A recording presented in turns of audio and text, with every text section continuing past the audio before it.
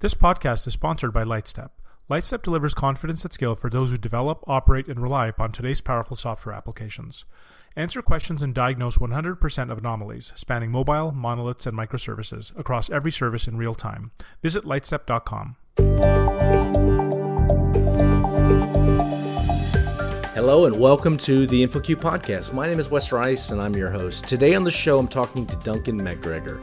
Duncan works for OracleLabs on Graal and TruffleRuby. Today, we'll be discussing some of the work that's being done with the experimental Graal Compiler, a universal VM for running applications written in JavaScript, Python, Ruby, R, JVM-based languages, and even LLVM-based languages such as C, C++, Objective-C, and even Swift. We'll be talking about the relationship of Truffle to Graal. We'll talk about a language that's been implemented with Truffle to run on Graal, TruffleRuby. And finally, we'll wrap with a discussion of Project Loom and its relationship to all of this we've been talking about with Truffle and Graal. This is a densely packed podcast that covers everything from making Ruby concurrent, leveraging Graal, to compiling LLVM-based languages to run on the JVM. As always, thanks for joining us on your jogs, runs, and commutes. Duncan, thanks for joining us on the show. It's a pleasure to be here. So last week we were both in London. What did you think of KubeCon London? It was good. It was an excellent chance to meet people and talk about Loom and Graal. I made some interesting connections there. Yeah, it was a good, fun conference. One of the things I like about it is it's a polyglot kind of cross-cutting conference. So you get this like infusion from different language stack. Yeah. All right. So in your talk, the talk was called Graal, not just a new JIT for the JVM. You talked about some of the performance differences between C2 and Graal, among other things. People can go watch that talk, but what's kind of like the TLDR of the talk? I guess the TLDR is that Graal can do a better job of optimizing modern sort of styles of coding like streams and Scala and things like that, which take a more functional approach. But as well as that, it has some trade-offs at the moment, which we need to deal with in order to make it something that can be a default JIT in the JVM. But it can do more things than that. It can work for other languages. It can compile code that's not going to be running in a normal JVM. And it can be embedded in applications in interesting ways. So we can do lots of interesting stuff with it in the long term. And because it's written in Java, we can build really interesting frameworks using it. I didn't realize that. So Graal's fully written in Java? Yes. The JIT is entirely written in Java. A compiler interface, JVM CI, is mostly written in Java. I think there's a small set of stubs inside Hotspot to communicate with it, sort of thing. But almost the entire thing is written in Java. I guess we should back up a bit and just kind of touch on Graal. What is it and where did it come from? Graal is a new just-in-time compiler for the JVM. It's a project that's been going for quite a few years now, and it came out of some work Thomas Vertinger was doing. I'd have to go and check whether Truffle as a framework started before Graal or whether Graal existed already. And it's got some roots in the Maxine VM research project that went on years ago, which was a JVM entirely written in Java, or as close to entirely as they could manage. So you mentioned Truffle. What's the relationship of Truffle and Graal? Truffle is a language implementation framework. The idea is, rather than trying to have to write a compiler for your language, you can write an interpreter. And as long as you do it in a specific type of way, and you use this framework and you follow some rules, then as you run your program through the interpreter, it will be specialized to create a compiled version. So you don't have to write a compiler, but by noting what goes on in the interpreter, we can generate a just-in-time compiled version of your program.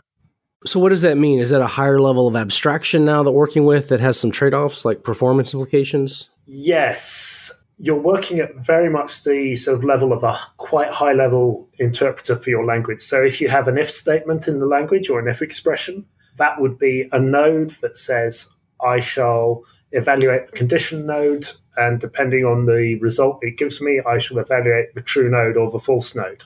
So your interpreter looks very much like a simple, obvious interpreter, but you can then write some optimization. So for example, if you were doing string equality, you could write a specialization saying, if the two underlying objects are the same object, I'll just return true. I don't need to do anything more than that. If I know they're different lengths or whatever, I'll return false. And so on. And you write a set of specializations, and in the background, this means that when you run your program, one of those will be picked if it's true and profiled as, is this the only one that will ever be true here, or can others be true, and does it need to do more work in the background? It allows optimizations to be done at a much higher level, so we can experiment a lot more with how to make programs run quickly. So what is the implementation for Truffle? I mean, is it a language that you use? Is it an implementation for given languages? It's a set of libraries, some annotations, and some annotation processing that goes on when you compile your Java to create generated classes that will then be used in the background. Let's back up again. We jumped kind of over to Truffle. I want to talk just a bit more about Graal. So Graal is kind of a replacement for C2. What does it look like to actually replace C2 with Graal? So from a user's point of view, at the moment, because it's experimental, they should only need to add some command line options and everything should work the same way. From our point of view, well, it's a lot easier to work with. C2 is notoriously quite hard to work with and to become proficient and productive with because it's quite complicated. It's written in C++. You've got to understand a lot about hotspot in order to really do good stuff with it. Graal is in some ways a lot simpler to understand. If you've got any knowledge of compilers, you can look at the class sort of structure and you can see there's a high tier and a low tier and a mid tier and things like that. And it's quite easy to see that you've got something for, say, your AMD 64 architecture that takes a set of nodes that come in and produces a set of AMD 64 specific nodes. And those transformations are quite easy to understand normally. At the sort of front end of what happens to your bytecode, it's a lot easier to write transformations and substitutions. So when dealing with JVM bytecode, both C2 and Graal will have specific things they're looking for and trying to replace. Sometimes it's entire methods, sometimes it's invocations of methods. Some of these are ones that are entirely implemented down in the native hotspot VM, so you just want to call relevant routine in there. And some are just cases where you know that you can do encryption better than can be represented by bytecode because you've got specific instructions available, so you want to flag that this encryption operation is being carried out or something like that. So one of the questions I have is you highlighted C2 is written in C++, obviously a little bit more complicated, but already hinted at it earlier that Graal is more performant. What do you see with C2 versus Graal on performance? We're generally seeing better performance with Graal. There's a couple of benchmarks where we're on par or slightly behind with the community edition of Graal. There is also an enterprise edition, which is a closed source version, which has some extra optimizations. I believe the enterprise edition is better in all the benchmarks that they've tried, but obviously there could be one that it's not as good in. But hopefully, if a benchmark is found or a real use case is found where it's not as fast, it's easier to understand what needs to be done and to fix that. We all know how benchmarks can be applied to the use case that best suits a platform or language. What are the use cases that like Graal excels at, and which are the ones that maybe it doesn't excel so well at? As I said earlier, it excels at things like Scala and anything that does stuff with lambdas in Java. It's very good at dealing with normally. I guess the line or is the statement pretty much that Graal is a great replacement for C2, period? Is that the stance, or is it for certain use cases that it's a good replacement for C2? At the moment, it's a good replacement for C2, providing you've got a long enough running program that the extra time required to just-in-time compile your just-in-time compiler, because it's written in Java, is going to be worth it, and you can stand that startup penalty. Let's talk about that startup penalty. What's that look like in real terms? So there is an option when you start the JVM to bootstrap the JVM CI compiler. And on my machine, that takes about 8 seconds, which is non-trivial. We have a plan, which we're working towards, to ahead of time compile Graal, because most of the work of a compiler is the same, whether you're just-in-time compiling or ahead of time compiling. And if we can do that, then we'll be able to link it into the JVM as a shared library, and you won't pay that startup penalty. There are some other cases where it may have a downside as well. in its current form, it's using the main Java heap for your compilation. So if you've tuned your memory carefully down to just what you need, or you have tuned your garbage collector to expect only the rate of garbage that your application creates, which, if you've been careful, you may have very low, then using Graal will throw off that assumption. And it also will pollute the type profile information gathered about your program. So it may not be perfect in those cases, but if we compile it into a shared library, then we can avoid those problems. Okay, so Truffle's a framework that can be used to develop languages. And you talked a bit about why that's so impressive. I think I read somewhere that Truffle.js, for example, had 80,000 lines of code compared to like 1.7 that are in V8. Can you talk a bit more about how you're able to be so concise to implement something like JavaScript in, gosh, I can't even do the math on 16 times less code? So I'm not sure it's a totally fair comparison. V8 obviously got to include its own JIT, its own garbage collector, and a whole host of things like that, which won't be in the count for Truffle.js. That is a good point, but we can share between languages a lot of the infrastructure. So we don't need every language to implement a just-in-time compiler, because that's Graal's job and partly Truffle's job. Doesn't need to implement a garbage collector because that's the underlying VM's job. And various things like how to make, for example, regular expressions fast. We can share a lot of code between languages for a regular expression engine rather than each language having to have its own. So these are all parts that are common between a lot of languages. But above and beyond that, a lot of the ways of implementing a dynamic language can be expressed in our interpreter in a very small way. So if you think of something like the addition operator in JavaScript, it's got a lot of cases if you go and read the specs of what's the left-hand side and what's the right-hand side and what do you have to do in all of these cases. And you can write a node saying, call it plus node and say, I'll evaluate the left-hand side to get that, I'll evaluate the right-hand side to get that, and then I've just got to say, which of these cases is it? Is it an int and an int, or a long and a long, or a double and a double, or string and a double, or whatever? And you just write them all down and what each of them does. And the generated code from Truffle will take care of picking the right case and optimizing for that if it's the only one you're going to see. So as you're talking, back in my head, I'm sitting here thinking about just like types and things and different language, dynamically typed, strongly typed languages. How do you handle types, for example, with Truffle? So we have an interop framework. It's being redesigned a bit as we speak, but the principle remains roughly the same.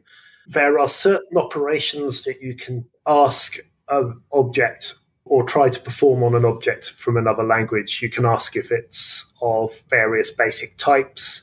You can ask if it has keys, whether you can read things from it. And that covers quite a decent set of primitive types and arrays. So you can easily say, I want to get the first entry out of the array or something like that. You can ask whether the object is executable, in which case you can try saying execute yourself with some arguments, or whether it accepts messages. And there's some other messages geared towards lower level interop with C and other low level languages where you can ask if the object can provide a native version of itself and whether it can provide a pointer to itself and that sort of thing. And this allows you to pass objects between languages and often just work with them without having to know that they're from another language. You work on TruffleRuby. Tell me a bit about the TruffleRuby project and the use cases where it does really well. I think Chris Seaton started it quite a number of years ago as part of his PhD, but you'd have to check that. And it started off life in JRuby and sharing a lot of code before we branched away from them a couple of years ago because we were starting to share less code and less of the implementation. And now we use some of the same libraries for text encoding and things like that. But other than that, there's no real code shared between us. Let's talk about that for just a second. We'll come back to TruffleRuby, but I want to talk about the distinction between JRuby and TruffleRuby because that's not really clear to me. So JRuby's been around for a while. I remember using it many, many years back. I remember actually seeing that it had better performance back than MRI, Matz's Ruby interpreter, years ago, at least from my memory. So what is that relationship between what JRuby was and then where TruffleRuby came in? Because Truffle's using the Truffle framework to be able to implement it. So I'm unsure of that connection. So JRuby is aiming much more at integration with other Java classes, I think. It has Java classes for many of the underlying Ruby data types, which probably, unfortunately, are public, so people can implement their own versions and make them appear as Ruby classes. It has a fairly wide API. At this point, it's very hard to reduce to anything smaller because people are using so many bits of it. I think it has an interpreter that it uses initially, and it has a compiler to JVM bytecode and then relies on the JIT in the JVM to run that generated bytecode as fast as possible. And Charlie's done a lot of very impressive work, but he's had to, introduce his own intermediate representation in his bytecode compiler to try and do enough analysis. And yeah, he's done an awful lot to get it to that state. TruffleRuby is not trying to compile things to JVM classes at all. It's just using this interpreter and using the Truffle framework to just-in-time compile only the things we need. Okay, so back now to TruffleRuby. What's the outcome? What are you seeing with performance numbers? What are you seeing with TruffleRuby? So the biggest thing we're seeing, I think, is that we can use a lot of native Ruby extensions, which JRuby has to maintain their own versions of because they don't support native Ruby C extensions. Translation there, I can install any gem and run with it, no problem? That's the ultimate goal. We're getting there. We still Okay, sorry.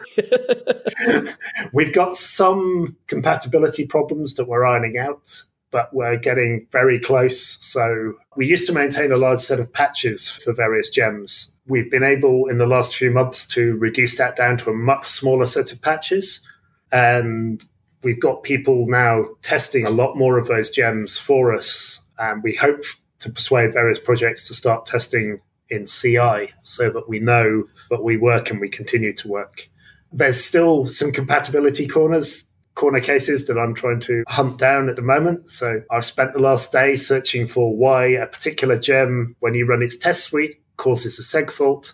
I think I've found the answer, and it's a case of, how big can a fixed num be in Ruby and how big can it be in TruffleRuby? And the answer is slightly different, and it can throw off an assumption and cause somebody to make a string buffer with one character too small or something like that. There's some little niggling things like that, but we're working our way through them, and the more people test with these things, the more we'll find and fix. Let's talk about, for example, that seg fault issue. Presumably, you don't know exactly what it is at the moment, but you think you found it. What would a fix look like? What's entailed with fixing something like that using Truffle? In this case, it's making sure that we tell a C extension that a number is a fixed num only if it fits within 63 bits rather than 64. And then their logic for when a number can be converted into a long in C, they don't have to think of any new cases. Whereas if you say 64 bits, you can have the largest negative long that you can have, which if you take the negative of it will return the same thing because 2's complement arithmetic is horrible sometimes. How do you onboard or how do you encourage people to test with TruffleRuby to kind of catch these corner cases, and how do you recommend them just updating you about these changes, these problems? If they want to try it and they've got a gem that they use, then go to graalvm.org or build TruffleRuby themselves and install the gem using the absolutely standard gem commands or bundle or whichever thing your build process uses, and try running your test suite. If stuff doesn't work, just report it to us as a bug on GitHub and we'll talk to you. One other project that you've been working on, I think as it relates to TruffleRuby at least, is Project Loom. So let's talk a few minutes about that. What is Loom, first off, and why do we need another continuation project? Loom is a project that aims to add one-shot delimited continuations to the JVM. So one-shot means that you can run the continuation once and you can't run from the same point multiple times. So you can't yield in a loop and run that loop twice with the same values. If you run it once, then the continuation you've got at the end is for the next yield. So it's delimited, which means that it's only the bit of code inside the continuation that you yield from. So you've got a fairly small stack. Okay, so Kotlin implements coroutines within the JVM. So is that to say Kotlins are not one-shot continuations? They certainly appear to be one-shot because they don't allow for cloning. Okay, so they are one-shot. The important sort of distinguishing factor with something like Kotlin's continuations is they're implemented, I believe, entirely in the compiler. So for them to work, every method between the point you start a continuation and where you want to yield from it on the stack has to be sort of visible to the compiler and know about continuations. The difference with Project Loom is the stuff on the stack between those 2 points doesn't have to know about continuations at all. So supposing you're wanting to write something like a web service. It gets a request in, it's going to make a database request, which is probably going to involve some network connection and some network I/O, and then it's going to return some data based on the result of that request. We'd like continuations because we would like that blocking I/O not to block a native thread. So we'd like to be able to run that entire web request inside some sort of lightweight thread, which underneath we build on continuations. And you as the user should not have to be aware of that. So you just write a normal bit of code for your web request, for dealing with your web request that calls the database library and whatever. If that is running in a fiber, right down at the bottom, the I/O routine knows that it's running in a fiber, and rather than doing synchronous blocking I/O, will do the I/O asynchronously and park that fiber, and thus allow another one to run. The user code you've written doesn't need to know this process is going on at all. So it just looks like standard synchronous code that you might write without anything special. You're not putting something to sleep. You're not running something, waiting for it to return. You just write standard synchronous code, and under the covers, it's implementing the fiber. Yeah, that's the idea. So Alan Bateman and various people have been doing some excellent work on the Java standard library so that the guts of that understand whether they're running on a fiber or a heavyweight thread. But that's most of the work that needs to be done. And then your web server needs to know to run things in a fiber rather than in a heavyweight thread. But often that can be done by just giving it a Lambda that tells it how to run each web request. So can you explain just a little bit more about fiber versus thread? Continuations are a rather low-level thing, and they've got some difficult semantics to expose to users. If they're not one-shot, what happens if you claimed a lock and then you release it? Can you release a lock twice? That doesn't sound good. Equally, could you run a finalizer twice or a cleanup routine twice as you exit from a method? There's a lot of potential gotchas like that. So they're a very low-level API, which we may not even expose to most users. Fibers are just like threads. They are a thread of execution. The difference between a thread and a fiber at the moment is that fibers are only continuations and they're running somewhere on a heavyweight thread. They're much more lightweight. They take up less space in the VM, so you can have a lot more of them. We are looking at an API for fibers based around ideas called structured concurrency, which imposes some restrictions that you don't normally have with threads, but they provide useful payoffs. So you can't just start a fiber and have it outlive what started it. So you can write code by saying, I want to start 10 fibers to do these things. I'll wait for them all to finish, and then I get to continue. Or I wait for one of them to finish, I cancel the others, and then I continue. Or something like that. It's a very good sort of way to restrict the use of threads or fibers to simplify the reasoning about concurrent code. What are we talking about when we compare lightweight fibers with threads? Are we talking hundreds, thousands? What's the order of magnitude? We can run millions of fibers in a JVM.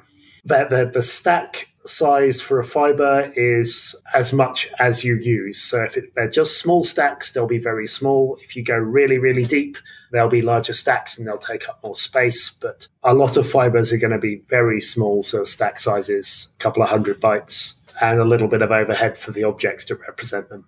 Presumably fibers are being implemented in the VM, not in the language itself. Continuations are being implemented in the VM. Fibers are entirely implemented in Java. Okay, interesting. So fibers sound amazing. When are they a bad idea, though? When should you use a thread? When you're doing something that is CPU bound rather than something that's doing blocking I/O or whatever. If yours constrained on CPU resources, it doesn't matter how many fibers you have, you can't do more calculations, and you will get better performance just running your thread and letting the operating system reschedule it every so often.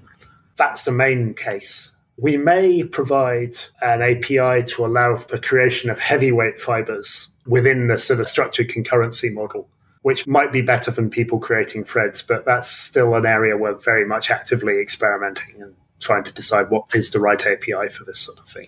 So what's the connection between Project Loom and TruffleRuby, for you at least? So Ruby has a fiber model as well.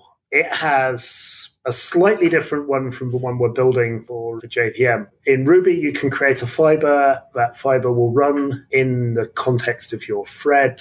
The fiber can never be run on a different thread. And it runs until it yields, and it can either yield to the underlying main thread or it can yield to another fiber. That's a slightly different model from the one we'd like to present for Java, but it is one we can build with continuations. So we've done a small amount of work to prototype this. It literally took an afternoon, and not even all of an afternoon.